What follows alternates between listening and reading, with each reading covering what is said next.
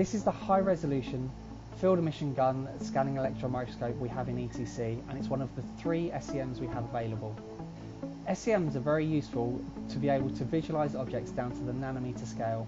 The physics behind the systems also generates X-rays which can be used to characterise the elemental composition within a sample. We're also able to generate crystallographic information using electron backscatter diffraction. We've used our SEMs for our clients to analyse asbestos samples, nanoparticles, metallurgy samples, biological samples, and even historical samples. Our highly skilled scientific officers use the SEMs to conduct failure analysis, characterise new products and new materials, as well as provide training for new and inexperienced users of electron microscopy.